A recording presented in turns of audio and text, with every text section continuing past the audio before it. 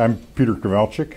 I'm a geophysicist, and I started a company called Ocean Floor Geophysics, which is specifically has a market niche providing geophysical services for the exploration for submarine massive sulfides. We provide services to other companies, and we've been working in the South Pacific, in the territorial waters of Tonga, New Zealand, Papua New Guinea, and Japan. The reason that's an area of interest is it's part of the Ring of Fire, and it's where the big copper-gold deposits are found in the world, and it's where the highest grades are found in the submarine massive sulfide deposits. Again, we're a private company. My point really is that investors should invest in ocean floor exploration.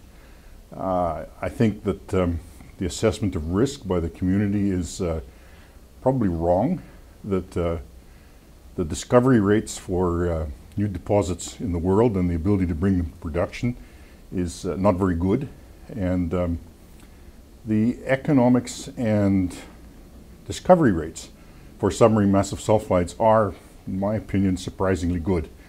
Because it's different and no mines have been built to date, investors are quite wary of it.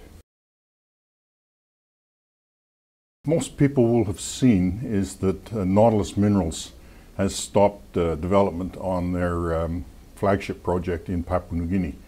And I think the important thing to realize is that that stopped for political reasons. They stumbled with the PNG government.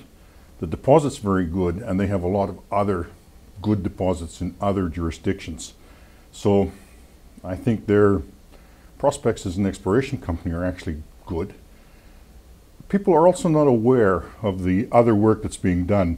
The Japanese government has made a national commitment to mine submarine massive sulfides. They have launched a ship, and they are presently doing engineering work to build submarine massive sulfide mines. So I think probably their schedule is 2018 to bring mines to production, and they're doing real work now. So that's something people should be aware of. There are also other companies that are actively doing work. They all keep a fairly low profile, and so the most public view of it is Nautilus's work, and that's because they are a public company. And I think, but the work that's being done by the Japanese government, by other parastatals, Korea, Russia, and China, will bring this type of deposit to production, and they may do it first. Well, I think they should look at the risk-reward ratio for exploration in the ocean for submarine massive sulfides. And it's different because the economics of bringing a mine to production are, I think, better. The discovery rates are better. And I guess the weirdness of deep ocean mining it's not really that weird, and it's something that people should think very carefully about.